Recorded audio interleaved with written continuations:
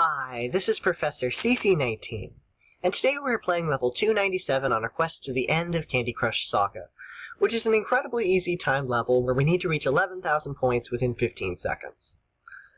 On this level, all we have to do is open up the marmalade of the color bomb in the center and allow it to go off naturally during Sugar Crush.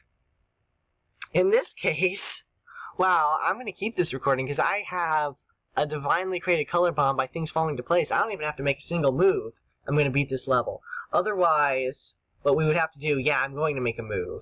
Otherwise, we would have to open up the marmalade on the color bomb in the center like I just did, and that's how we would beat this level.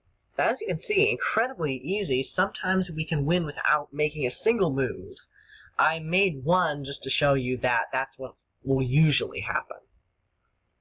Alright, I'm going to play this one more time very quickly. I'm going to see if I can get a higher score.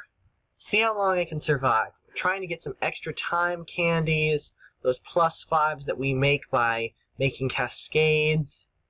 See if I can stay alive a little bit longer in hopes of getting a bit more of a high score. Alright, here we go. Color bomb. We can concentrate the colors down. And we can make another color bomb. As you can see, time goes really quickly on this level. So, easy to beat, not very easy, actually really tough to get more than 1 star on. But not too bad, 50-something. 51.8. Alright, so that's my challenge to you. Go out and play level 297, try and beat 51,800. Not really hard to do. Try and get 3 stars. Leave a comment below if you do. Tell me what your score is. And congratulations to whoever is able to do that, because it is quite a feat. If you found this video helpful to you, or just fun to watch for a level like this, please subscribe.